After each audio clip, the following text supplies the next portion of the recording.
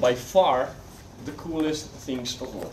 So we're going to talk about collision response and constraint resolution. So with the results of this lecture, you will be able, with a single piece of software, with a single piece of code, to handle not only the responses between the collisions of the object, but also the constraints between the objects, such as the fact that two objects need to stay at a given distance, so connections between objects, the fact that two objects cannot turn more than a certain angle, so you can build inverse kinematics, you can build, seriously, do you know what inverse kinematics is? So with this you can build a ragdoll system with the very same piece of code with which you do the collision response, alright? So just one thing, which of course you can imagine is not going to be very simple to explain. So before we start, I would like to show, hello, I'd like to show a very basic example that I built with this. So what you have here is a bunch of cubes. The system doesn't know they're cubes. It's using the SAT collision detection that you should be almost done with. These three cubes, their centers are connected. So this is very basic inverse kinematics. So if I push these, they move together. They move objects around. They can rotate around their centers. Right? And you see that all the constraints are being solved at the same time. So, oh yeah, you see some vibration because there's a collision. Because, yeah, the system is not the most stable you can have. You see that the small cubes are being moved together. Did you see that? And at the same time, the constraints between these objects is respected, right? And all of this playing with the forces, balancing the forces between the objects, so that they are so that no compenetration and no breaking of constraints happens. Okay, and since we're close to the cliff, right?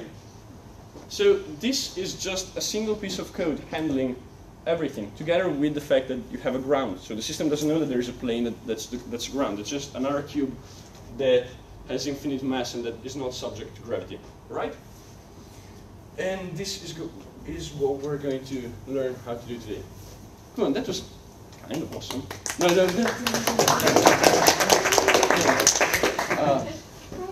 Okay.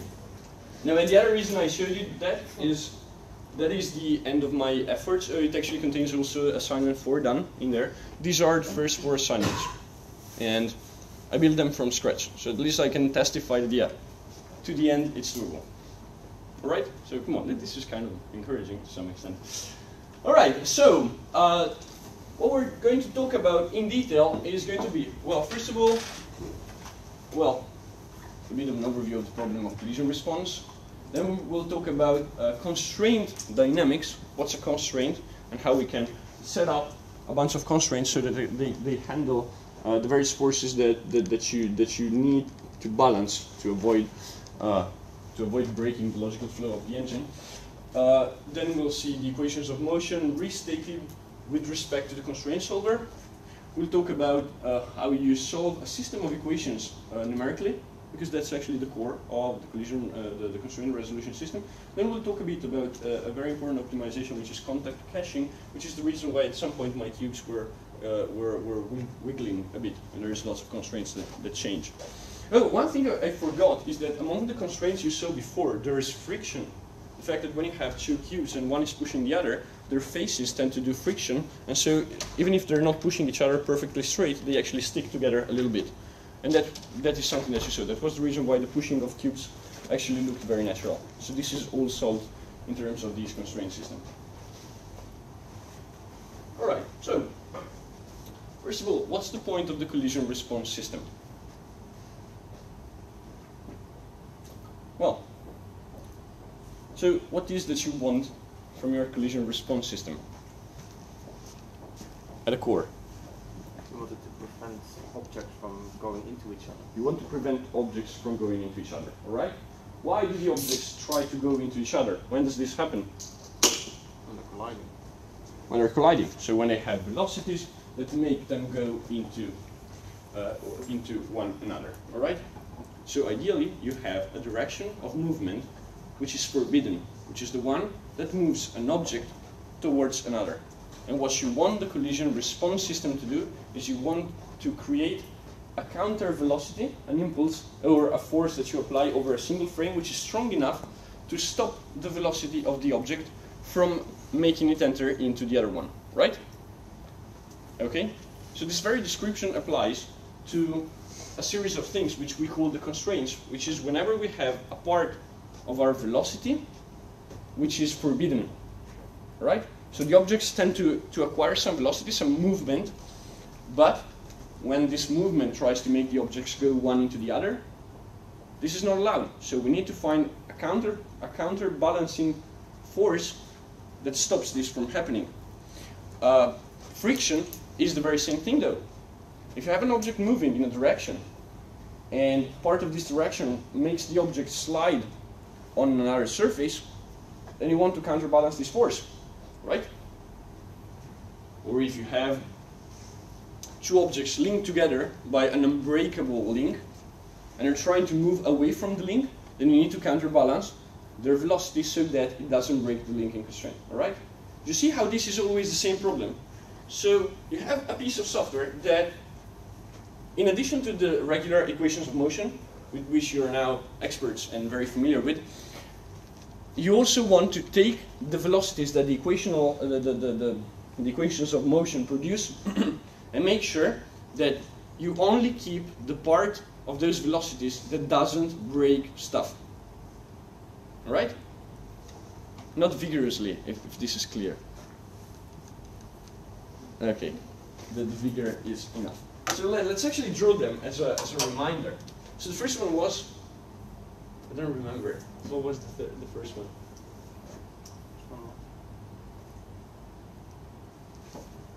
What's the first constraint?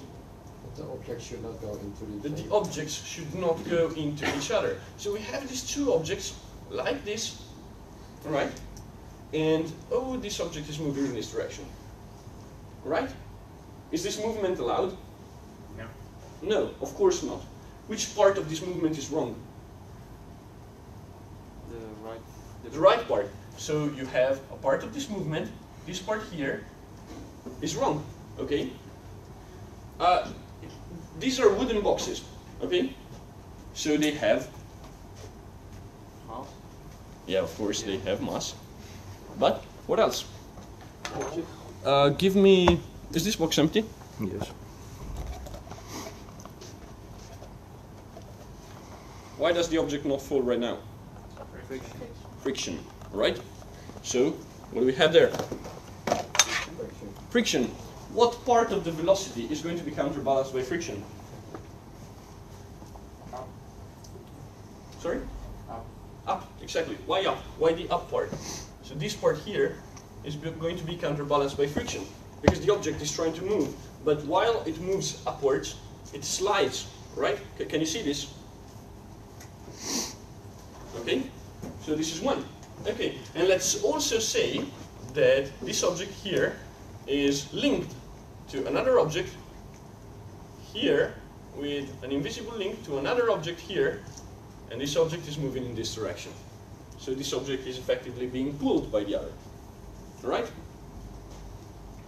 So now the constraints need to be propagated to this object as well. Because if you're trying to, if this object is trying to move, but this other one is locked by is impeded by its movement by the collision, then the forward object cannot move as fast, right? If you're pulling something, the fact that it's stuck makes you stuck, right? Okay, and of course the constraints over this object are going to be the very same one that apply to this one. Okay? Alright. So we roughly have them all. So contact constraints are these ones. The contact between these two. This is a contact constraint. Alright? So this contact. Then the point of contact also causes friction. But whereas contact pushes objects away, friction forces them, impedes their sliding movement. So the contact constraint and the friction constraint are actually going to be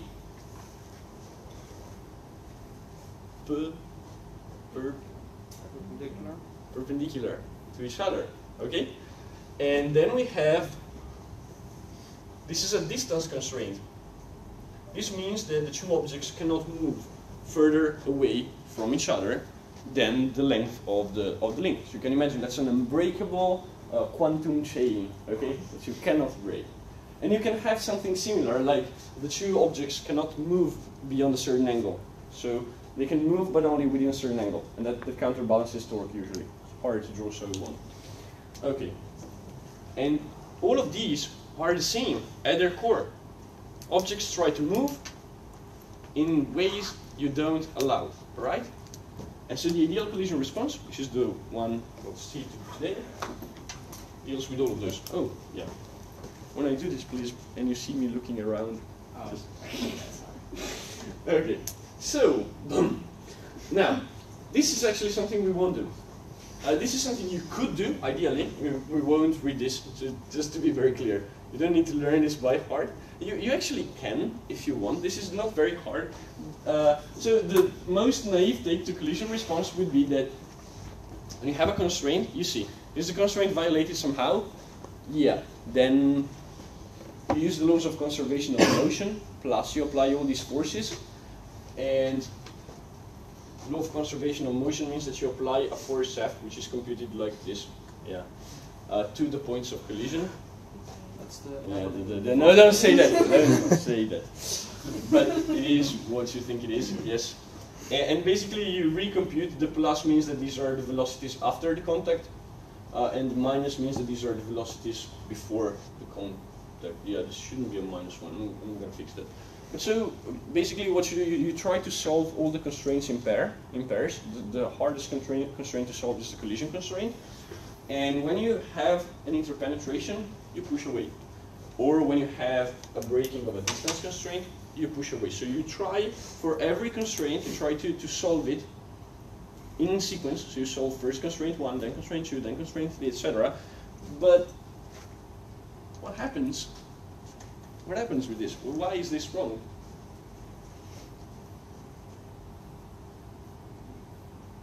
What's the biggest issue with solving? So the point is, this only talks about two objects, A and B. All right?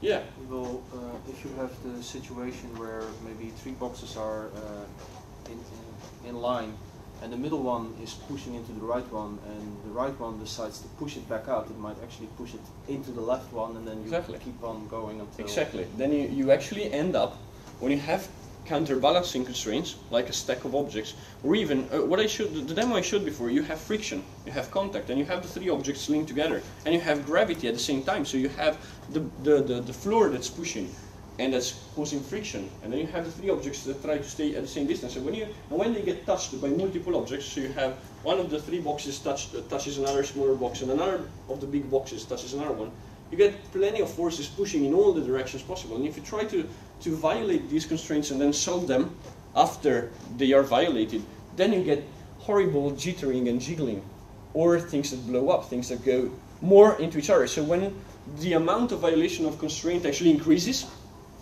then what happens is that at the next frame you have now a bigger constraint, which you're going to push even more, and which is going to violate something else even more. So you have things that oscillate like crazy until they spectacularly blow up.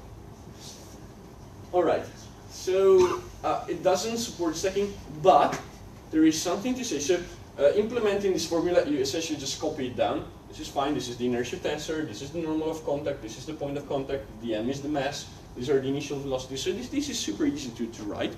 This can work in one scenario. For example, you have a space or a flight simulator. It can work. You have a context where there's not that many objects, so you won't have that many collisions, and maybe whenever you have a collision, stuff blows up, all right? So in this case, you don't really need very precise responses, okay? So in very sparse scenarios, this may actually be fine. If you have multiple objects, like a room full of boxes or stuff that needs to topple and fall on top of each other, etc., then this doesn't work at all. There's another way we can try to solve this, which is an iterative solution which uses the same constraint resolution as before. So you resolve the constraints in pairs, but you keep doing the pair resolution during the same frame. So during a single frame, you keep, you apply all the constraints, you solve them, and then you see, is there any constraint that's still violated? And if that's the case, then you solve it again. So, if you have a situation like this, and this ball is going towards the middle one and the other one as well, so in this case, you would apply this constraint first. So let's say this is 1 and this is 2. So what happens is, at first, you see that, well,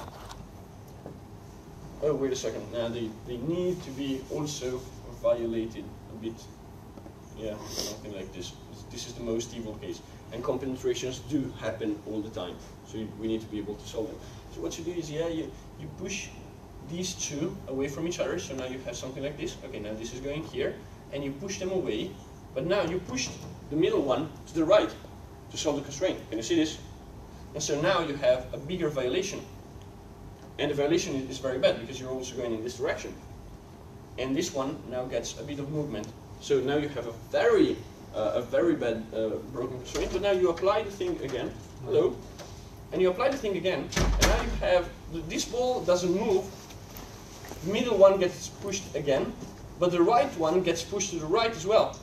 So now this constraint here is less than what you had before. You keep doing this, and eventually, after a bunch of iterations, you get to the point where all the balls are separated. This one is going in this direction, this one is going in this direction. Okay? So you keep resolving the constraints, but this all happens during a single frame. Eventually, this converges, but how many steps does it take? So just for 3 objects, we need plenty of steps, because every time you move the objects, they fall back into each other, so they keep jiggling, but you don't let the player see the jiggling, but the jiggling happens just during one frame. Do they lose any force? Because I would imagine that if you have a perfect scenario where the balls are perfectly aligned, you will end up just going in an infinite loop because you'll. Oh no, because every time the first time you push this one to the left and this one to the right. You push both of them. Right. So eventually, every time you apply this thing, this one goes more to the left and this one goes more to the right. So eventually, they move enough that the middle one has room enough to solve the final constraint, and then they don't touch each other anymore. All right? Yeah. So you see the point. So we can't really find a solution right away. So we need to apply a bunch of steps. This is the concept of an iterative solution. You need to do something many times, and eventually it converges to the final result. Is it clear so far? So ideally you can try to build a system like this. It is very simple, it works, but its biggest shortcoming is that, first of all, it's not very accurate or very plausible, but second of all, it's going to be super, super slow. Alright? But if you have very few objects, and if the situation where you have 3 objects touching together, touching each other, is rare, doesn't happen often, then you can actually get away with this. Alright?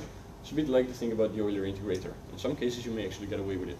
So if your scenario is not complex and you don't need to put boxes on top of each other, then yeah, try. Maybe you get lucky. Okay. Alright. So, indeed. Now, let's try a slightly better take. Let's try the full constraint resolution system.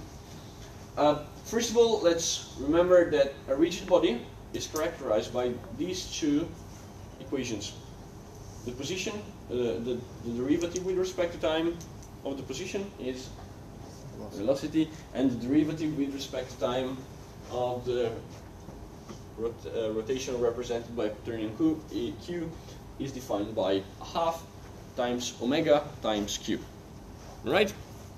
These 2 equations should be something that you know very much by heart by now. Right? So these are the 2 fundamental dynamics that we need to remember, and we are going to keep using them. Now, let's put all of the velocities. So these are essentially, so the derivatives are essentially represented by the velocity and by the angular velocity, which is kind of obvious. I mean, the velocities are the derivatives with respect to time of our body. So we take all the velocities and we put them into a single big vector, which we call V big, V capital, which contains the velocity and the angular velocity of the first body, the velocity and the angular velocity of the second body, and so on until the nth body. Why do we put them together? Because we need to find a way to express all the constraints in a single big formula. And this formula will have to do with matrices. Big matrices. Alright. Now, the other thing is, at this point we build, so that's the reason why we start, and this is the description of the motion of the whole system, of all the bodies. Alright? So this is the total amount of motion of all the bodies in the system. Now, let's see the constraints. The constraints, first of all, we have a limitation. The constraints are only pairwise, so between pairs of objects. We do not support, if you want to try, you can try, but we do not support more than two bodies interacting together at the same time. So you can have more, but then you have more constraints. So if you want to have body A interacting with body B, and body B interacting with body C, you have two constraints. You can't have just one constraint. Ultimately, the system treats everything as a big, a unique big constraint resolution. So this is not an issue. But indeed, this is the first assumption to make this workable. So let's say we have two bodies, I and J. One constraint, the kth constraint, will say something, will have this form, this shape. We have a function that, with respect to position, rotation of the two objects, has to usually be equal to 0. Being equal to 0 means something like the interpenetration must be at least equal to 0. We can say that the relative positions and rotations do not cause a penetration. So the total amount of penetration has to be 0. Okay? This is usually something that you start with that's broken. You usually start with the fact that some function of the positions and the rotations is not equal to 0, but you would like it to be equal to 0. And we can have, in a big vector, C, all the constraints together. Now, and this is extremely important, and this is a step that may not be completely intuitive, we know that all the C's, all the constraints need to be equal to 0. So all the amounts of penetration, all the amounts of an object pushing another too much, all the amounts of velocities against friction, etc., are equal to 0. And so C is a big function that takes as input all the x's. So let's say something like this. C holds all the x's. And all the C's of the x, so x is the positions and the rotations of all the objects, all of these constraints have to be equal to 0. Now this is a function, C, of the various bodies. What we do is we compute the derivative of this. And so by the chain rule, what happens is that the derivative with respect to time of C of x is going to be equal to J times V, where J is a big matrix. And this is all because C is a linear function with respect to x. So what we get is that, oh, and of course, if C of x is equal to 0, then its derivative is still going to be equal to 0. So what we know is that if the amount of penetration has to be 0, then the amount of increased penetration, so the amount of movement into the objects, the amounts of further violation has to be 0 as well. So all we have to do now is we have to compute the J matrix and find a way to compute the J matrix, which we'll do quickly. Finally, what our system builds is a series of reaction forces. Now the reaction forces are the third ingredient, and they are one of the most important ones. We want to make sure that our system produces a series of forces that push the objects away from each other. And these forces happen in the direction of the constraint. So if you have two objects entering into each other, what the system will have to output is going to be a force that says, no, the objects are going into one another, push them apart by a certain force. And we call this force a constraint force, or a reaction force, F of C, which is what we want to compute. We need to compute a reaction force. All right? This is our goal, kind of obviously. So the objects try to move into each other, and the reaction forces are an approximation of the computation of the physical bodies pushing one against each other, of the result of all the molecules pushing one another. Now, let's go back to what we knew about the fact that we have some matrix J, which we compute from the constraints, but which we'll see in a moment. There's lots of ingredients, so be patient, and then we'll try to give them a more reasonable explanation. We know that J, which is a matrix, multiplied by V has to be equal to 0. Now, if you remember, matrix times a vector is you take all the rows of the matrix and you multiply by the vector, right? With a dot product. So this multiplication here means that we take all the rows of J and we dot them with the V vector. And all of these have to be equal to 0. What does it mean then? This means that all the J's, all the lines of J's, have to be their vectors. And if their dot product with V is 0, then what's their relationship with V? They're perpendicular. Yes, exactly. So wait a second, and what are the J's? I mean, how many lines of J do we have?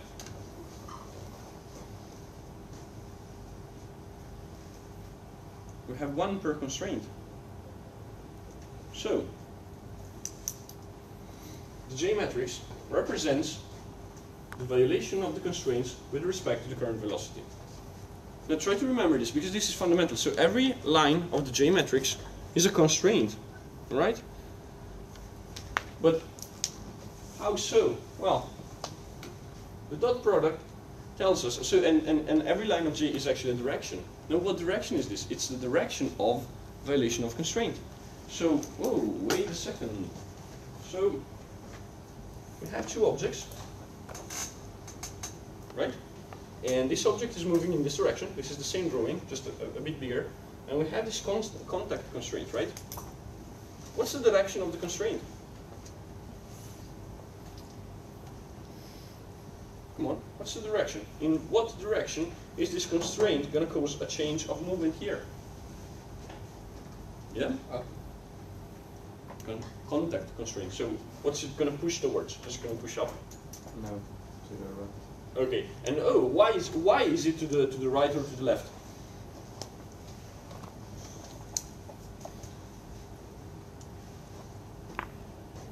The phase? No. No. Yep. Phase normal. The phase normal. So come on, the pushing is going to be against the phase normal, right?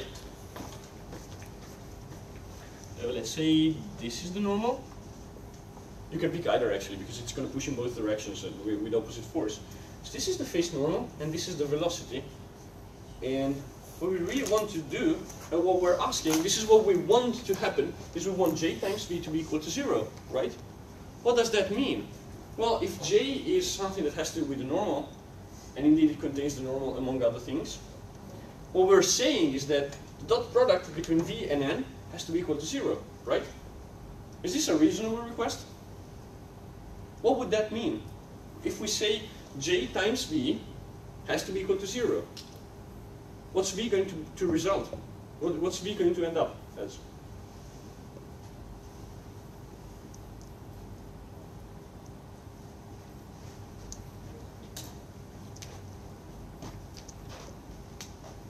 Yeah, let's take our time. This is, when we understand this, we're done. The collision response system is understood. So J contains the normal of the collision, all right? And we say that J dot V is equal to 0. This is our request. This is something that is not true when we start the collision response system. Yeah, go ahead. You'll end up with only the friction. We end up? With only the friction. Oh yeah, ignore the friction, just the contact. But you, yes, the answer is right. You end up with just the velocity pointing. Exactly. So you're saying J times V, or in this case, N dot V, is not equal to 0. And that's right. We have a violation here, right? But you say, if we want N dot V to be equal to 0, so we want a new V, let's call it V2, which is equal to 0. And let's call this V1. So what's V2 going to be like? What do you expect V2 to be? Pointing up. Pointing up. And is it going to be like this? Why not? Because it's a collision, it removes velocity, it doesn't increase, it doesn't push stuff. Okay? So this is going to be V2, right? It's going to be only the perpendicular part. Okay? And presumably, if we want the energy to be conserved, then this object is going to move with the rest of the velocity. Alright? So, when we measure all of these dot products, and we have one for every constraint. So we have constraint 1, 2, 3, etc. through m, where m is the number of constraints. We're measuring how much our system is going in a direction where it's forbidden to go. How much it's going towards breaking the constraints even further. Okay? So if you get to the point of having a constraint here, it means that to some extent you are violating a constraint or very close to violating a constraint, like two objects very close to each other.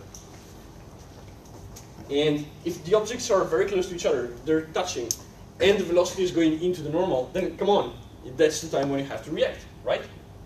So, nicely enough, we know that all the j's are perpendicular to v. So every constraint is perpendicular to the velocity. Oh, it has to be perpendicular to the velocity, right?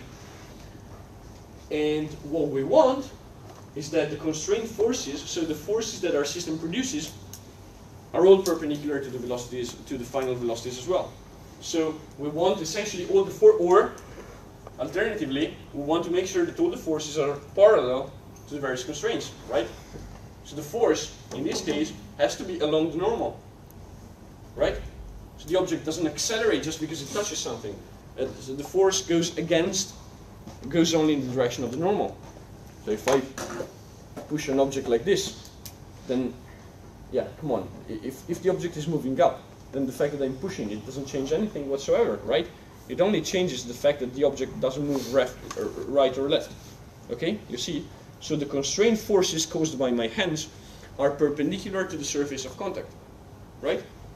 So we know that all the constraint forces need to be, well, at the end they need to be perpendicular to the velocities, first of all, and they need to be parallel to the constraints. Now, let's stay on this one for a second more.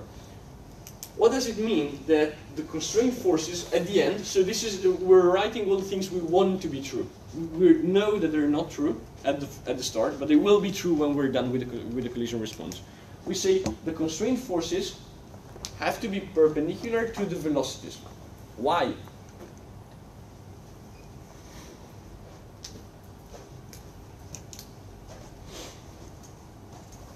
To the final velocities. What's the constraint force here? What's the direction of the constraint force?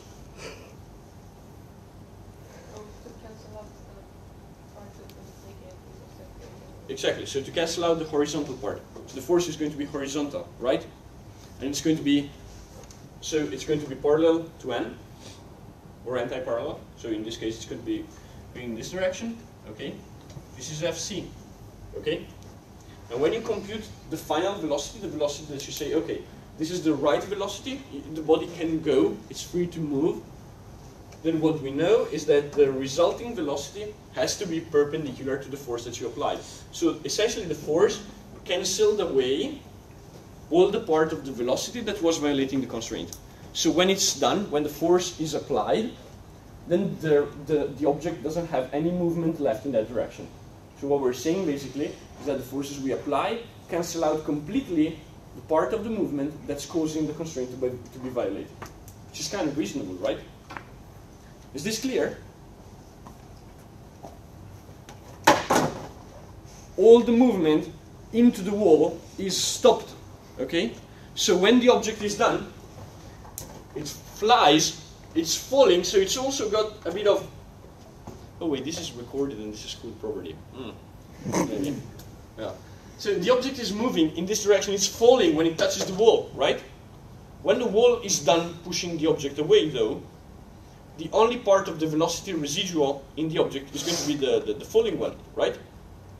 The object doesn't stop falling just because it touched the wall. So the constraint force is in this direction, and the residual velocity of the object is in this direction. They are, all right? We're getting there. Oh, come on. Where did I leave him? Seriously. It's there. I'm making this hard on myself. Okay. Yeah, thanks. So, come on, guys. You are the clicker people. Never lose track of this. All right. Oh, yes, absolutely. So, yeah, this is a beautiful drawing. This best in its breed. Yeah, this is actually better than my average. Oh, it doesn't say much about my average. So the point is that if this is another example, you have two objects and they're linked by an invisible, unbreakable quantum line between their centers, which is blue because it's full of energy and it's vibrating, right? So the force is going to be parallel to the constraint. This is the constraint, right? This is the direction where the objects cannot move. So the force of the constraint is going to be parallel to that. The constraint doesn't, so the fact that the objects are linked, of course, doesn't push the object up or down. It only pushes it closer or further away, right? So the object can only go in this direction, because if it tries to move in this direction, then the constraint is going to pull it back. And if the object tries to get too close, then the constraint is going to push it away, all right? So the constraint is, in this case, just like the normal was before, this is the constraint specifies the direction in which we can apply the reaction force. So when we're done and the object keeps moving, the movement of the object will not be in this direction. Because if the collision response, the constraint resolution system, leaves the object moving in this direction, is this right? Is it right? Can it move in this direction after the collision response is done?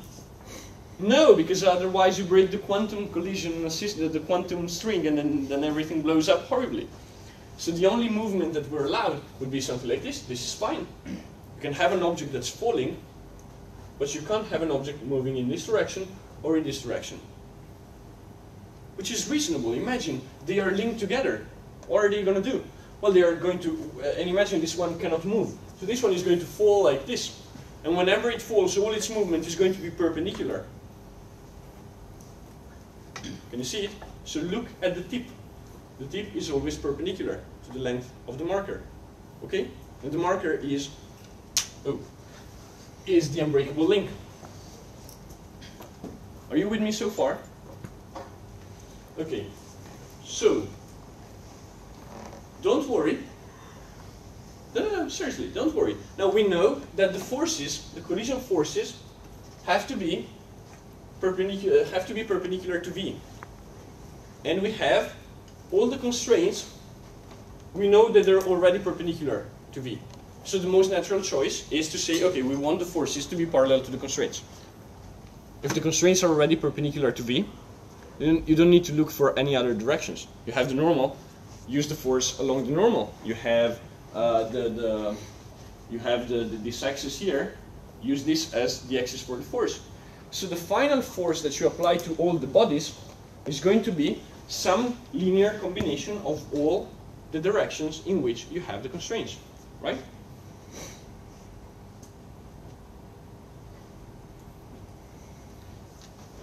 Let's draw something here. Okay.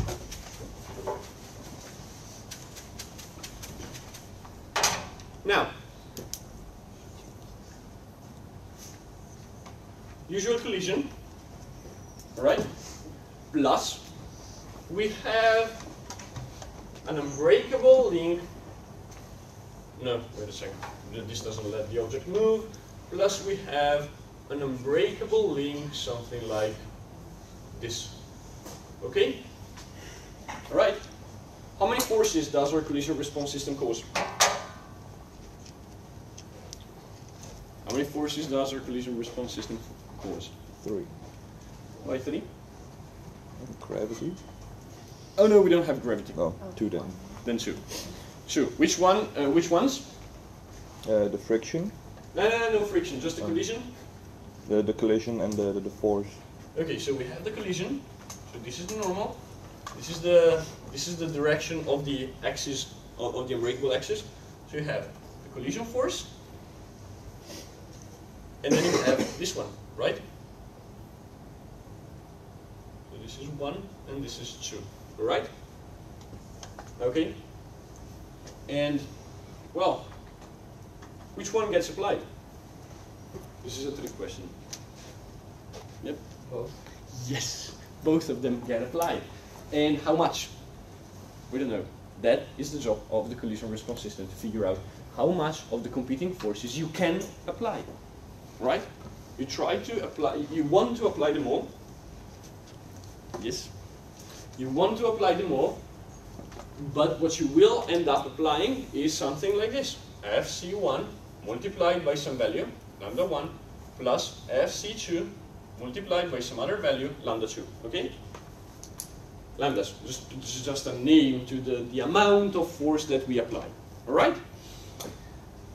And we know that these values are parallel to the various constraints. And the constraints, the lines of the J matrix, are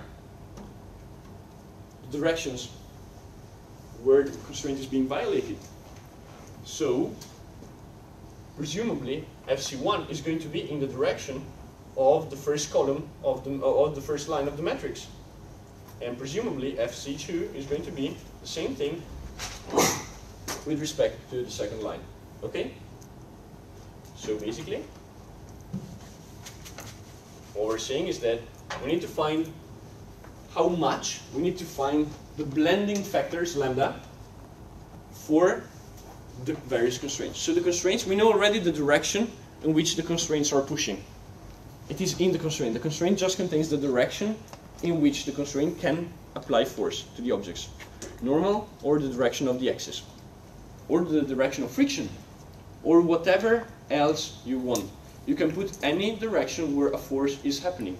Even you can even apply. You can have a spring. A spring is a constraint, which tries to apply a force. But if you're holding a spring, then yeah, it's trying. But if the other force is stronger, then the spring doesn't move. Right? So what you need to find is the perfect balance, which is a bunch of values lambda, which tell you how to blend the forces so that the end result solves the original constraints but doesn't cause new ones. Because if you try to apply just the forces, then you're using the naive system that we presented at the start.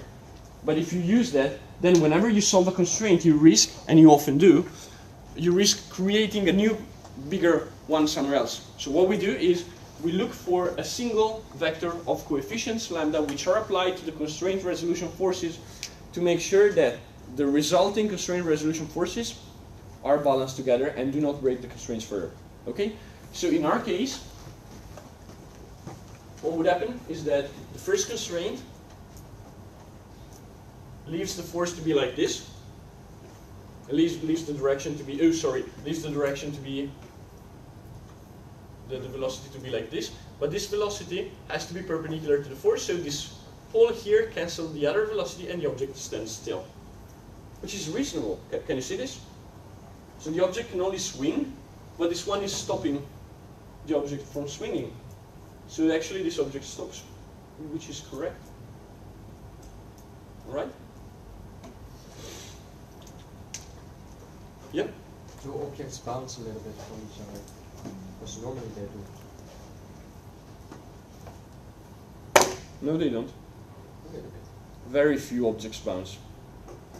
Objects balance, but friction is a very strong force. Now let's see. I don't want to throw stuff to the ground that breaks. Table. Yeah, I was actually thinking about a table. Chair. Yeah, okay. Right, I'm gonna do this just once. Doesn't bounce that much.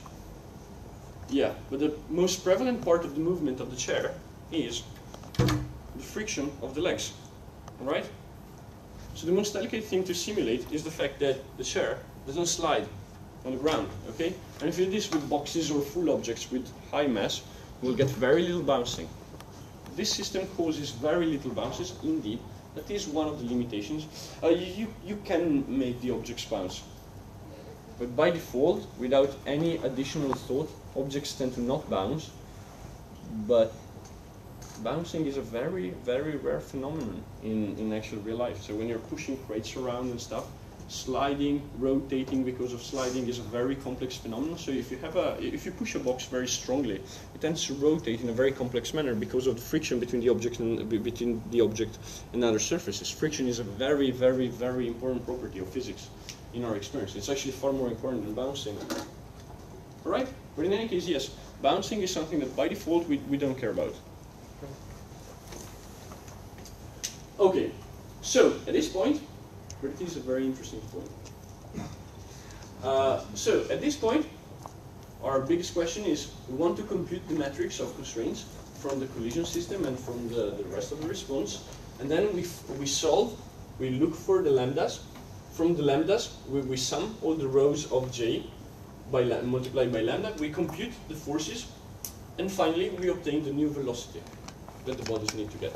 All right. So this is the thing we do. So J is a matrix, V is the original velocity vector, lambda is what we're looking for. With lambda, we can compute the final forces, and with the final forces, we move the velocities, and we're done. Oh, yeah. Shall we take a break? Yes. Let's take a break. Of course, you cannot apply the bounce after the collision response system, because otherwise the bounce may violate some constraint. So you need to fit somehow the bounce to the constraint resolution system itself. One of the ways to do this is we'll see how you can feed the system the current external forces that are applied to the bodies, like gravity, for example, or the fact that there is an engine in a car that's pushing forward, right? So you have all these forces which represent additional desires that you have about the behavior of the various objects. Among these, you can have the fact that when you see that 2 points are that you have a collision between bodies and you would like the bodies to bounce, you can apply an external force to the bodies, all right? So just like gravity, just like whatever else you want to have, bounces become another force, a very strong force, of course, because it has to be applied in the course of just one frame, in the same direction of the constraint. So that force would actually help the constraint resolution system. Then the constraint resolution system considers the velocity of the object, all the external forces together with the bouncing force that you want, and tries to find the final output. It's going to try to respect your wishes, but it's certainly not going to break the physical constraints. Yes? When do you actually want to do the resolution? You want to move one object and then check there's a collision and then no. resolve, or do you want to move all the objects? All the objects at the same time. You get all the constraints at the beginning of the frame before moving the objects. But then you get tunneling in some Nope, cases. you don't. Because all the objects, first of all, you do the collision detection system with the velocities. So we saw how to project the velocity, the relative velocity of the objects across the separating axis. So that means that you know which objects are going to collide in the middle of the frame. So we already know what collisions are going to happen across the frame that would risk to cause the tunneling. So the tunneling is only caused by the collision detection system. And then you apply these as collision constraints in the frame. So if you have a constraint that happens because two objects are moving very fast and they will touch each other, roughly say at the end of the frame, because they're moving very, very fast, that is a collision constraint. All the collisions that will happen during the course of the current frame, you give them to the constraint resolution system, and the constraint resolution system tells you what happens after the frame is elapsed. So it tells you what the final velocities that you can safely apply during the course of this frame are.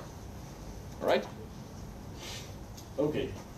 So, at this point, what we have to do is we have to determine the constraints themselves. Now, the constraints are nothing worrying, and actually, they usually... Okay, if you really want to read this, from here upward, I'm going to leave this in the slides, because this is how you derive the constraint. You start with the definition of how much you are violating the constraint. So this is one of these links here. You say, okay, the distance between these 2 points has to be equal to L. Okay, so you have points Pi and Pj, and you say, what I want is that the distance between Pj, the length of Pj minus Pi, or in this case it's square, but it's absolutely the same thing, and we divide by 1/2 just because the derivation is convenient, is equal to 0. So you don't want any movements one into each other. You require this. You understand this, right? You say the distance between the 2 points connected by the unbreakable string has to be always equal to L. So the difference between the squared distance and L squared has to be obviously 0. Okay? Right? Okay. Now, when you do the derivation between these two things, what happens is that when you derive, the positions, which are here, turn into velocities. The L disappears, and the positions appear once in front. And so you get the vector that goes from one to the other body.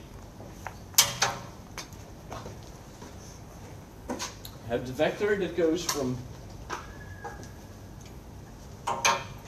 Pj minus Pi, which is this vector here, and this is D, multiplied by, oh sorry, the vector goes there, dotted by the relative velocities of the 2 points.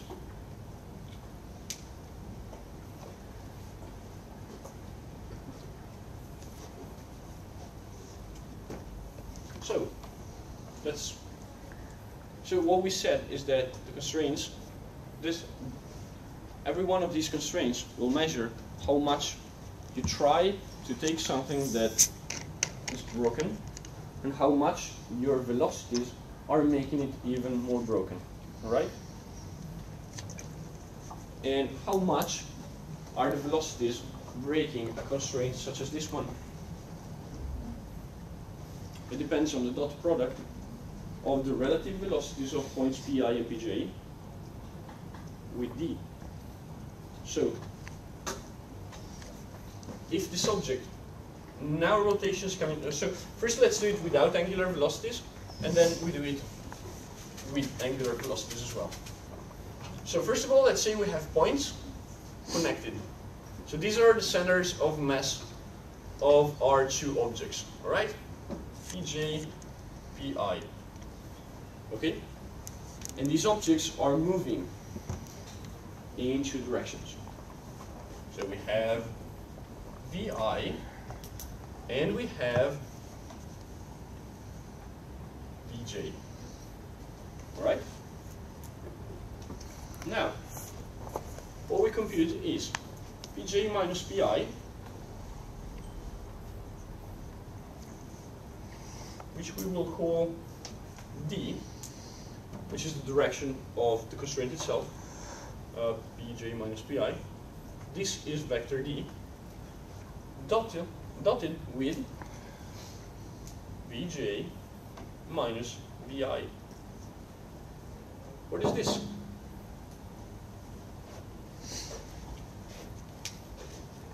Oh, crap.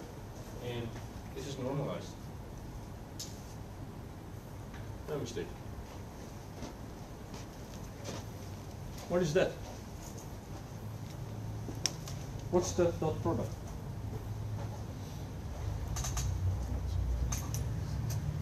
Yeah. D is actually the constraint. So, what happens? First of all, what's Vj minus Vi? That's the relative velocity. So that's like saying how much they're moving relative to one another, as if one of them was standing still. Is it projecting? Yes? Projecting along the collision factor? Exactly. So this tells us exactly how much the 2 objects are moving along the direction D. So this tells us exactly how much the objects are getting too close in a direction where they or are moving along a direction where movement is forbidden. Okay? In every case we'll measure this. We'll see how much the objects are moving. This is just a dot product indeed. How much the objects are moving along the direction, along the forbidden direction. Right? This is the forbidden direction and these are the velocities. Okay? Now, unfortunately, we have rotations. And rotations do not make things easier. So we have connected the center of mass of this object here with a corner of this object here, right? Ooh. And this object is moving in this direction. This one is moving in this direction, but this one is also rotating like this. Okay? The rotation, you can see the rotation is breaking the constraint as well, right? So what we need to know is the velocity not of the body. We need to know the velocity of the body at the point where the constraint is happening. Alright? So we don't just need the velocity of the whole body. And what's this velocity? So the velocity of Pj, we know that here we have Vj, we have omega j, so, and the center of the body is xj. What's the velocity of Pj?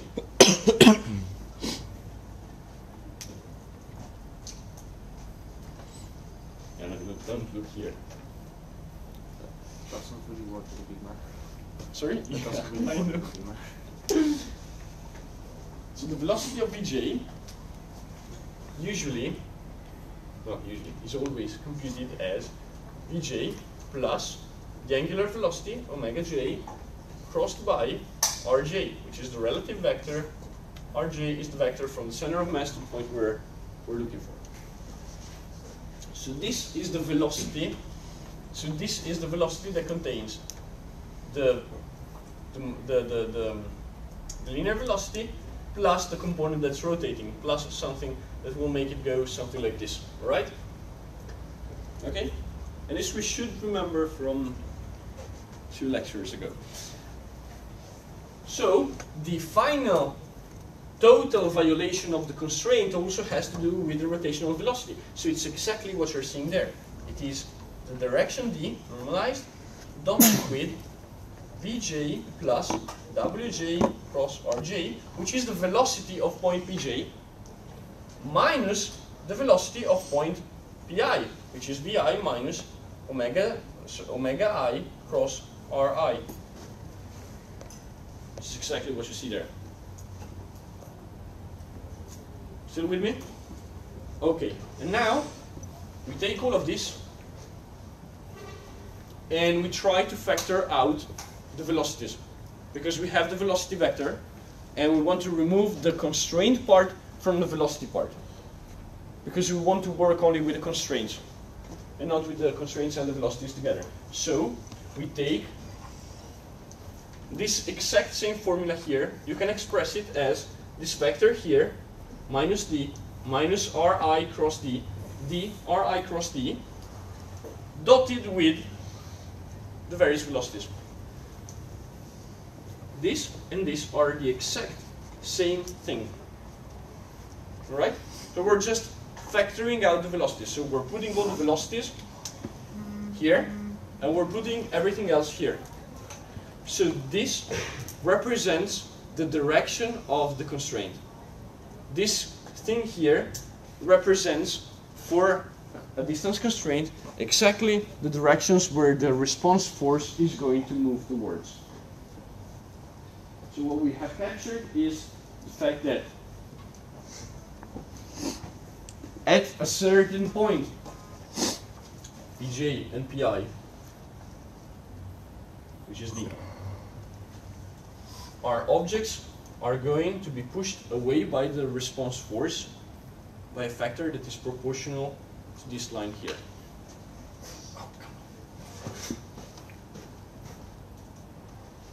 Okay, alright.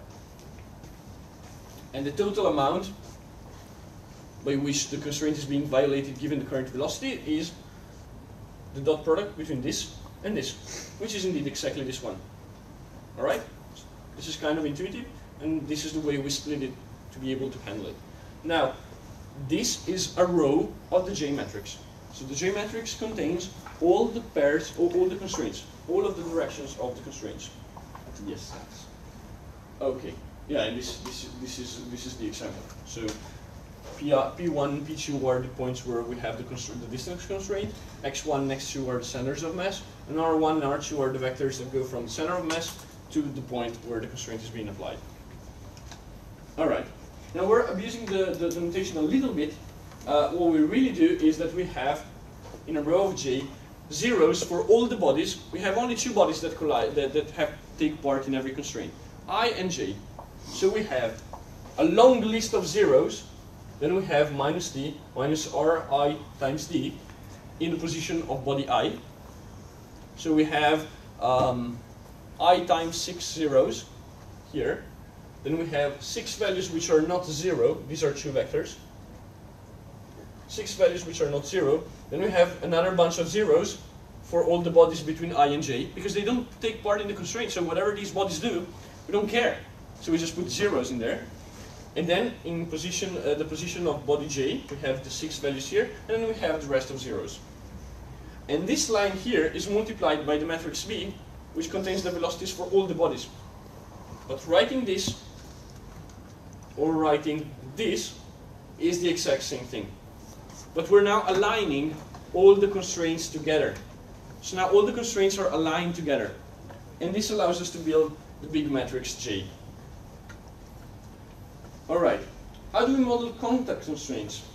Well, we do have the same thing. We want to ensure that the amount of penetration, so this is how much, this is the difference between the points of contact, xj plus rj minus xi minus ri, dotted by the normal of the collision. So this tells us how much we're violating, how much the objects are getting one into each other against along the normal. And we want this to be 0. And we also want the fact that they do not get any closer. So the resulting formula is that you take the velocities, Vj plus omega j cross rj minus Vi minus omega I cross Ri dot the normal. So this is the relative velocity dotted by the normal. So how much the objects are moving towards the normal of collision, which is the part that we do not want to have. Yeah, once again, you have the center of mass, you have the relative positions, you have the normal, and for the contact constraint, the line of J, the constraint, is split between the positions and the velocities like this. This is exactly identical to the distance constraint. Can you see this? So instead of n, we had d before, and the constraint is the very same, because all the constraints are ultimately the very same thing. You have a direction, and you don't want the objects to move in that direction. And one part of the movement is caused by the linear movement, the other part of the movement is caused by the rotation. So the first entry, minus ni, tells us, gives us the direction that is going to be compared with the linear velocity, and this one tells us the direction that's going to be compared with the rotational velocity for the whole body, for the two bodies. And since you do a big dot product, you find how much the two bodies are getting into each other given their current linear and rotational velocities, given their velocities and given their positions. Alright. Now, one very important detail is that whereas for the distance constraints, you can push in all directions. You want the objects to be at the very same distance at all times. So if the objects try to move away from each other, you pull them closer. If they try to move closer, you push them apart. For the contact constraints, you never really pull the objects into the contact. Alright? So the force, the multiplier lambda for a contact constraint is always going to be bigger than 0. So you can only have a force, so you only allow a force that's positive. You don't allow a negative force. Otherwise, you may get, when the solver tries to solve everything at the same time, it may accept, if you don't put a constraint like this, it may say, okay, the global violation is very low, but these two objects will go one into the other. So we actually need to force the fact that the lambda, the multiplier for a contact force, is always 0. Alright, so, oh yes, we also allow the forces to actually perform a bit of work. So instead of just counterbalancing the velocities, we actually allow the forces to give a bit of velocity, because we accept the fact that the objects may get a bit into one another, so we allow the response force to be bigger than the amount of velocities that it's compensating. Because if you have two objects one into each other, if you just counterbalance the force, they remain one into each other. So we add here another term, which is 1 per constraint, which is minus beta, which is a constant, which has to be smaller or equal to 1 divided by the current delta time, multiplied by how much the objects are 1 into each other. So you can have this constant that allows you to push the objects together. The bigger the beta, the more the force is allowed to. The beta is the magnitude of the force you allow to be added to the system. How much the contact constraint can actually push an object that came into another away from it. If beta is very high, well, always within within this bound, then the resolution will be quicker. But if it's too high, then the system tends to break down. So you see that the resolutions, the objects may fall into each other, and they're slowly and nicely pushed away from each other, but you can't have that too fast. Okay. Oh yeah, this is the last one. This is the friction constraint, and it's always the same. You see that the shape is always the same. Minus ui, first before we had minus ni and minus d, minus ri times ui. So ui is the direction where you're applying friction, compared with the linear velocity and the cross product with the position of application for the rotational part. The only note about the friction constraint, this one you don't need to read and you don't strictly need to implement. The only thing to remember is that when you have two objects sliding on top of each other, you need to apply friction in two directions. The tangent and the binormal of the surface. Okay? So friction, a single point of contact for friction, a single point of contact causes two friction constraints. One in the horizontal and one in the relative x-axis of the surface and one in the relative z-axis of the surface. Because when you have friction, you don't have just one direction. You have two, which are resisting. Can you see me? So if you, oh yeah, I'll do this here. So if you have friction, the friction is going along the plane of friction, right? Along the surface. So friction is happening in this direction, but also towards the bottom. It's forcing me against the movement, all right?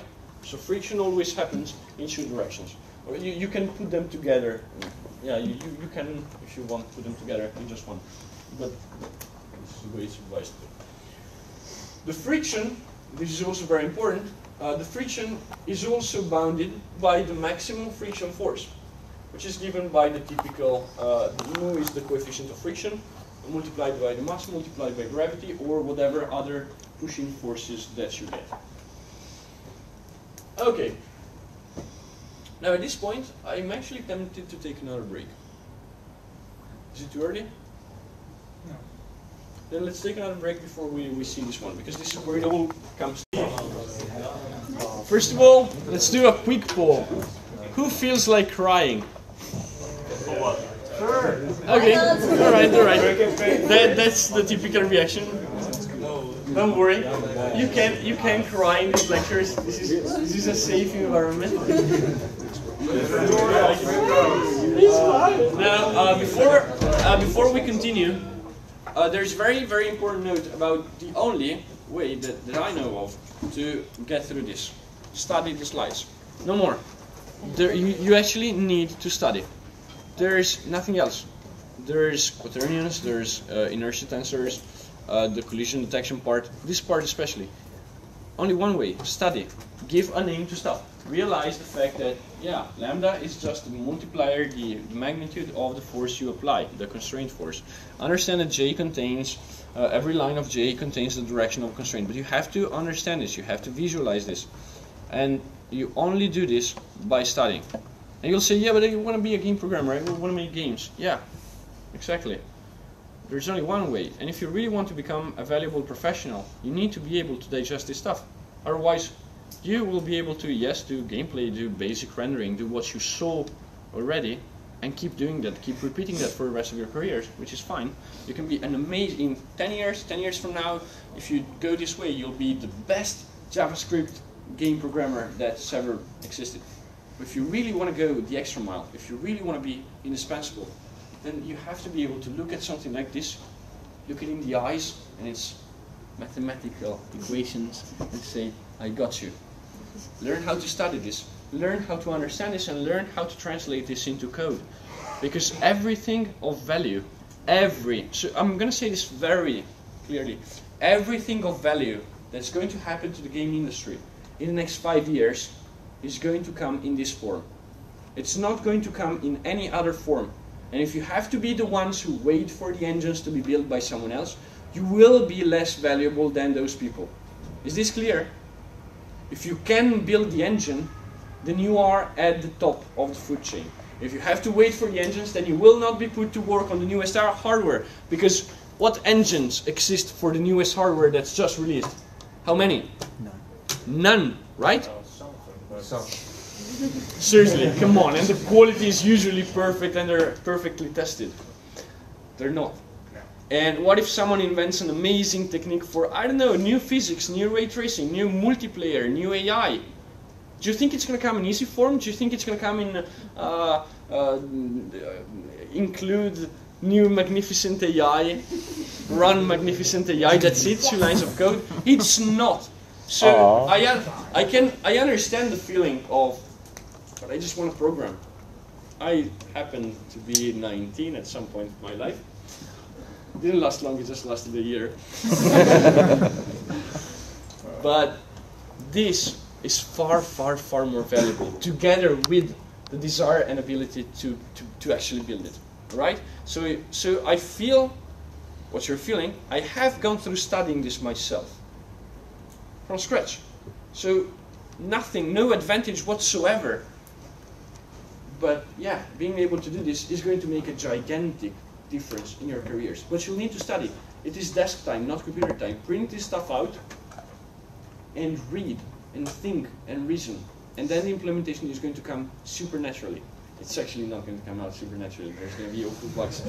But otherwise you can't just go and look at stuff that doesn't work and try to hack your way through debugging it. No, you need actual proper understanding of these things. Because how do you debug the J matrix?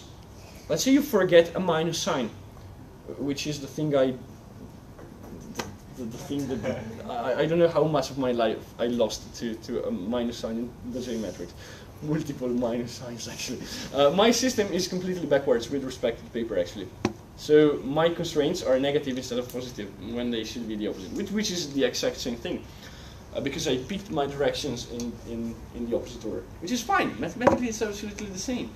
But when you write it, then things push each other. So I had some constraints, the friction ones that were right, but the distance ones were wrong and the collision ones were right. So you open the J matrix in the Visual Studio debugger and you see a bunch of numbers. That's it. And even for 4 contact points mean 4 contact constraints, which means 8 friction constraints. So you're already at 12 times 6 floating point numbers. Alright? That means nothing whatsoever. So the only thing you can do, essentially, the way you debug this stuff, is that you go, you check the equations again, and you re-implement the system. Again, that's the only way. You can't really debug this. You can draw, debug vectors, whatever. Yeah, good luck. You can try, of course. But ultimately, it all boils down to go back, reason, look at your code, and try to find discrepancies between your implementation and the math you need to understand. All right? And if you really, really can't make this, don't worry, you can get a 7 without the second and third assignments.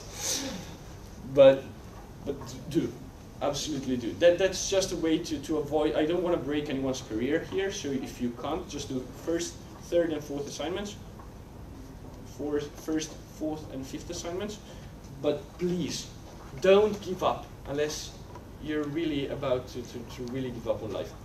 Okay, so, now, once again, so let's go back. Now, at this point, we have the constraints in the J matrix. We have the velocities in the V matrix. Let's put everything to, and we know that eventually we'll have the reaction forces and torques. Now, we can solve, we know that the equations of motions are that m times the acceleration, the derivative of the velocity, is equal to the force, right? And the force is going to be equal to the external forces that the body is subject to, plus the counterbalancing force. right? So first you compute the counterbalancing force, friction, etc. You add that to the external force, like gravity, and you get the actual force the object is now subject to. And you do the same for the rotation. So you know that the inertia tensor, the current inertia tensor, so rotation times the original inertia tensor times r, multiplied by the angular acceleration is equal to the angular force, which is equal to the angular response force, so how much the constraints are forcing the objects to rotate so that they move apart from each other, right? So I'm pushing this thing here, I'm causing a rotation rather than a movement, so I'm causing a reaction torque plus the original torque. Okay? So we know this. But we have everything, so we want to work with the whole bodies, because the constraint system works on the whole bodies. So we want to put together, we want to find the equations of motion for all the bodies. And we can do so by building a big matrix for all the bodies. This matrix, there is just nothing weird about it. You have the masses, so you have the masses in diagonal, m1, repeated 3 times. You have the inertia tensor for body 1, and so on, along the diagonal. Then for the nth body, you have its mass 3 times. E 3 by 3 is the identity matrix. And then you have the inertia tensor for the nth body. Imagine you have the forces, you multiply the force vector by this one, you have the velocity, the accelerations, and you get all the forces. This is just a way to put these equations that we know are valid for a single body. This you have done. This is the first assignment. This is the first lecture. You put them all together and you solve them, and you apply them just by multiplying the velocities and accelerations of the bodies to the mass matrix. Okay, so we have this big matrix which contains all the masses, all the inertia tensors of all the bodies. And this matrix is very easy to invert because it's a block diagonal matrix. So to invert this matrix, well, you just have 1 divided by the mass 3 times the inverse inertia tensor, which we know how to compute for a body, r times I to the minus 1 times RT for every single body. So this is quick and easy to compute because you don't care about all the zeros. So what was 0 here remains a 0 in the inverted big mass matrix. Then we define a single big vector for all the external forces. This is a big vector. Notice that just like for the velocity vector, we had the linear velocities and the angular velocities in the vector. So every body takes 2 slots in the vector. We have the same for the forces. So every body takes 2 slots, the force and torque, which are still forces, right? Okay. At this point, we also know that the various forces are a linear combinations. The constraint forces are a linear combination of the rows of J. The rows of J are the directions of the constraints, so the various constraint forces, constraint response forces come from the lines of J. Okay? Now, we can rewrite all the equations we had before. You can just write them down and see that it actually pans out. And we know that m multiplied by the acceleration is equal to the force, but the force is equal to the constraint response force, which is equal to J transpose times lambda, plus the external force. And we also know that the amount of violation of constraint that we allow at maximum is some big vector epsilon, which should be equal to 0. But if we want to be able to push the objects apart, then we allow a very small epsilon. Alright? So what we're doing is we're saying, okay, for all the bodies, we can put together in a relationship the big matrix of masses for all the bodies, the velocity, the derivative of the velocity, which has to be equal to all the forces that all the bodies are subject to. So we have something that describes not only the motion of the bodies, but also the constraints, all at the same time. So we have put together the external forces, the constraints, and the current velocities of the body. And we have something all together. But the problem is that, okay, what do we know? We know m, we know j, we know the initial velocity, but that's not what we're looking for because this is the velocity we want. And we have the external forces. What we don't know is, we don't know lambda, we don't know how much of the forces are allowed to stay. We don't know the new forces, the new velocities. So, and of course, if we don't know the new velocities, then we don't know the derivative of the velocities, because we have no idea. So we have three unknowns, but fortunately they are all linked together. So we approximate the derivative of the velocity by the new velocity, which we do not know. This is what we're looking for. The end result of this is the new velocity, right? We just care about the new velocities of the bodies, minus the current velocity. This we know, that's good. Divided by the delta time. So we're doing a first order approximation of the acceleration. And then we substitute. And when we substitute, this is just a substitution of, in the derivative of the velocity, we substitute this. So now we get m times v2 minus v1 divided by delta time is equal to jt lambda plus fx. And here we have jv2 is equal to epsilon. Now we have, how many unknowns do we have in these equations? Yeah, v2 is an unknown, and lambda. So we don't know the resulting forces, and of course we don't know the lambdas. We don't know how much constraint forces to apply. These are the things we know. And which one do we compute first? Lambda. So first we compute the reaction forces, and then with the reaction forces, well, come on, if you have the reaction forces, then you can compute V2 very easily with a single step avoider or Runge-Kutta integration. So we get these two results, we put them together, and the final thing that we have to solve is this.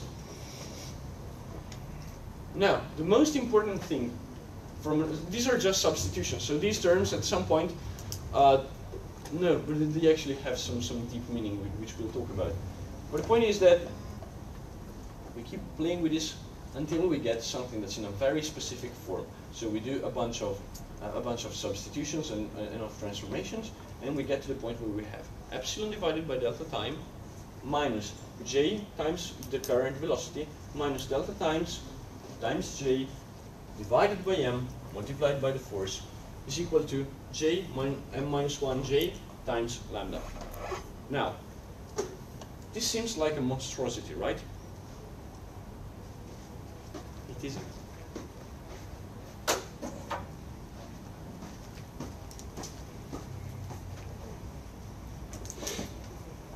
Epsilon divided by delta time. Epsilon is the vector that contains how much compenetrations are happening that we don't want. Alright? So how much objects are violating the constraints. This happens. It happens because, well, we're still solving an approximated system. So some violations will happen, some compenetrations will happen. Things will move, numerical errors mostly, but lots of things will cause objects to move into each other. So epsilon is a measure in meters. How much compenetrations you have, right? Meters divided by seconds, because of course you want to push against these compenetrations, right? So the first part of the velocity that we want to have, we're computing the pushback factors. The first part of these pushback factors is proportional to how much you're violating stuff. So we're writing things that should happen. And first thing that should happen is that if you have a compenetration, you push, depending on how much you're compenetrating, you push away. Alright? Minus j times v1. Well, minus the current velocities. Have the current velocities. These are desired velocities and these are the current velocities. Minus, this is where it gets interesting. This is in seconds, right? J is just a bunch of factors. These are just a bunch of multiplicative factors. The velocity, what's the unit of measure of the velocity? Seriously, guys? Very good. Meters per second. Very good. So yeah, we were saying this is the velocity we would like, but remember, this is the velocity you have already. So if this velocity is already going in the right direction, then you don't need anything from this one. Minus delta times multiplied by j, which is just a factor, just a multiplicative constant, multiplied by the inverse mass, multiplied by the external forces. What's the unit of measure of this term?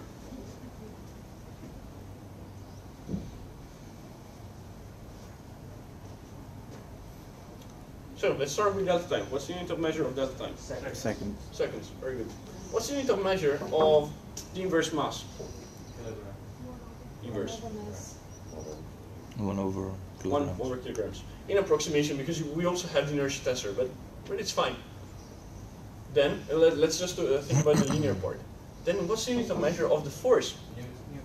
Newtons. Yeah. Okay. But newtons are actually expressed in kilograms per Meter per second. meters over. You sure? Yes. Wait a second. Let's put all these together. What comes out? Whoa. It's almost by magic that what comes out is meters per second. So what we're saying is okay, this is the current velocity. Yeah? And this is the current velocity coming from the external force, right? During the current frame. We're talking about a single frame that lasts delta time. So we have the current force, but this force is causing a new velocity. We're actually simulating an Euler step. You see, this is actually the simulation of an Euler step. The system is not performing an Euler step, but it's saying, wait a second, what if I did an Euler step? This is the velocity I would get, but this is how much I should be moving away, because this is how much the objects are compenetrating. So in this frame, the objects are compenetrating by 1 meter, and the current delta time is 1 second, so the objects should be moving 1 meter per second away. And in reality, these are all the errors that we're making, given the constraints that we're breaking. And this has to be equal to J m minus 1 J transpose. So the J's here are actually just a way to project all our reasoning is projected along the lines of the constraints, multiplied by lambdas, which are the current forces applied during this frame. So what we're saying is that so this will end up being in meters per second. What we are saying here is that the result of applying all the forces makes sure that we are moving in the right direction, knowing the current direction we're moving in towards. So you see all this, we are actually just computing lambda, which is the new velocities that you have to apply to push the objects so that you counterbalance what's left from V1 and Fx, which are the external forces, to make sure that these do not violate the constraints in the frame.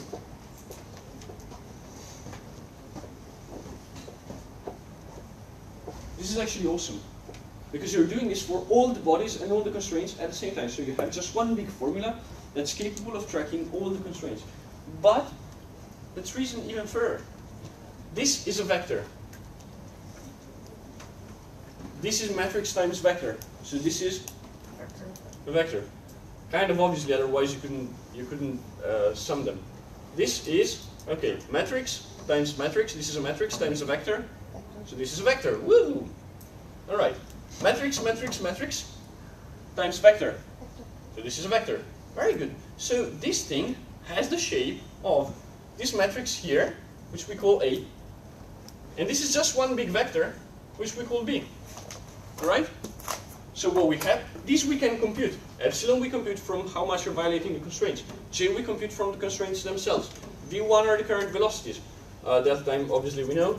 M to the minus 1 is kind of obvious. It's just a matrix that we can easily compute from the body structure, from the body masses. The external forces we know. Gravity, user pushing, whatever else. So this vector here, B, we can compute. This matrix here, well, we know J. We can compute J transpose from J. And we know the masses. So matrix A we can compute as well. What we don't know is lambda. So we have something of the form A times lambda equal to B. Or usually A times X equal to B. So now, if we can find an X that multiplied by A is equal to RB, then what we get in X is all the response forces. Alright? Now breathe a bit. Feel the awesomeness coming from your lungs. Alright? And it takes a few seconds before the awesomeness that you breathe goes to the brain. So you a bit of time.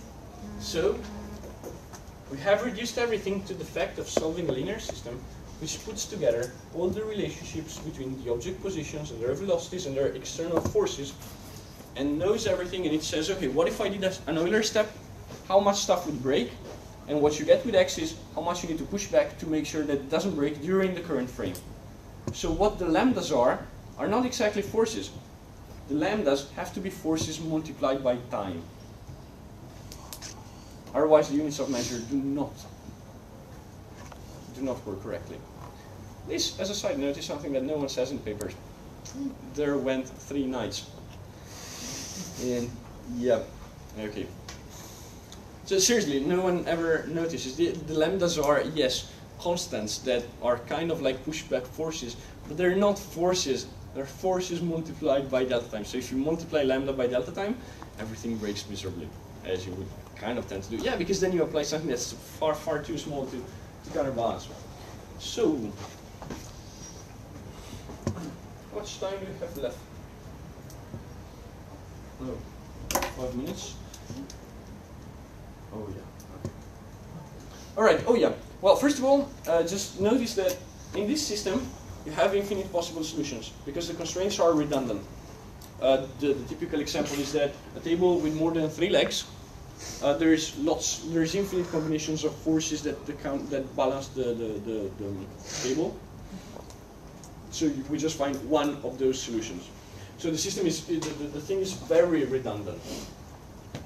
The other thing is that assume that we can solve this. So imagine we can solve this system. So we compute the lambda.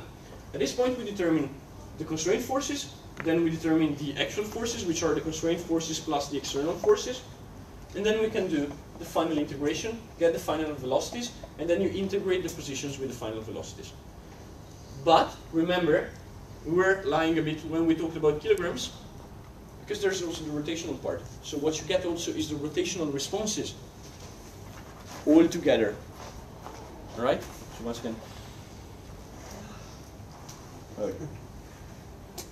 All right. Oh yeah, this is what I just said. So you can treat this as this is just a big vector B, that's just a big matrix A, and this is our unknown. This is what we're looking to solve. So now the rest of the lecture talks about how to solve this given matrix A and vector B, and we can solve them with a method such as projected Gauss-Seidel, which is incredibly simple to write. These are 10 lines of code. Oh, yeah, 10 lines. These are 3 lines of code. This is the solution to Gauss-Seidel. This is how you solve a linear system. You have the matrix A, you have vector B.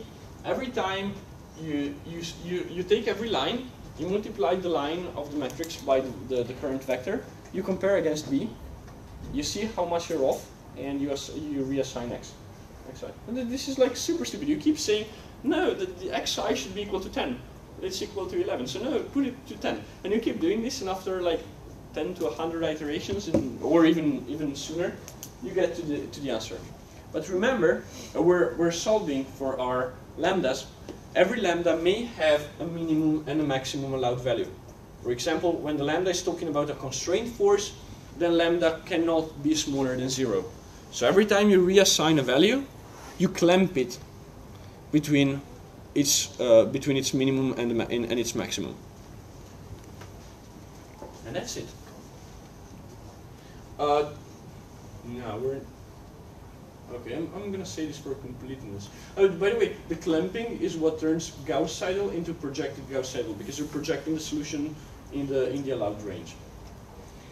Now a few notes. These are minor notes. Remember that the matrix A, this matrix here, is completed with J, but J contains, every line of J contains mostly zeros. Do you remember? Because it only has to do with 2 bodies. So these are mostly zeros. So the matrix A, the result of this multiplication, is still going to contain mostly zeros. So when you're doing the summation of a line of matrix A multiplied by X, you can already skip the zeros if you only know the 6 indices of the non-zero elements.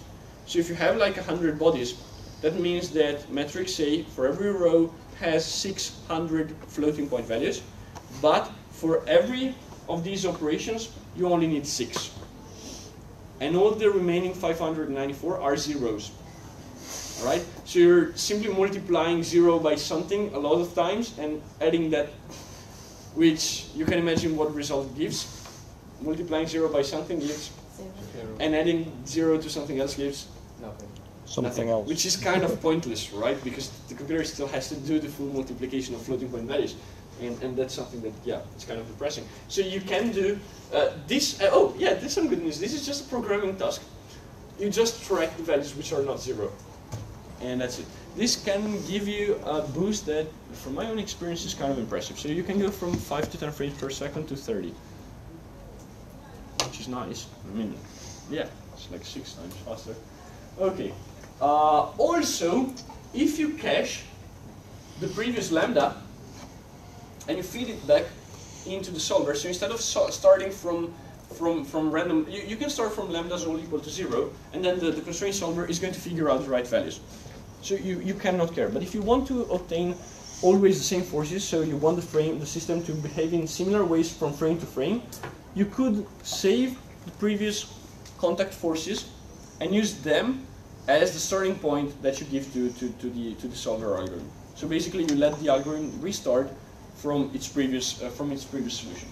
This is not mandatory, but if you want to achieve stable stacking, then it actually is very important. Because the reason why my little cubes wiggle a little is that every frame I'm finding a different lambda vector. So you still get valid solutions, but they're always a little different. So if you have lots of constraints, then every time the system, you have infinite solutions, right? Because we said it before, you have infinite solutions, and every time you get a different one of those infinite solutions, because the starting point is a little different. So you kind of help the system converge to the same solution. Oh yeah, just be aware that this requires fairly much bookkeeping. So you need to store a cache of all the previous contact points. And when you find 2 contact points, you need to find, okay, but these 2 contact points are very close to the old ones, so yeah, they start with the same lambda. You can do this, but it's hard to build in practice, and if you attempt it, yes, the chances of success will be kind of low. But be aware that this is something that exists, and it's called contact caching. Oh, yeah, okay. So the lecture is over, and we're perfectly on time for once. We really are, actually. Yeah, okay. So, before the end of next week, group work, archive, video, and report on NetSchool, or upload it somewhere else and link to the report, and the individual report on NetSchool. Build a collision response system that supports collisions between multiple objects.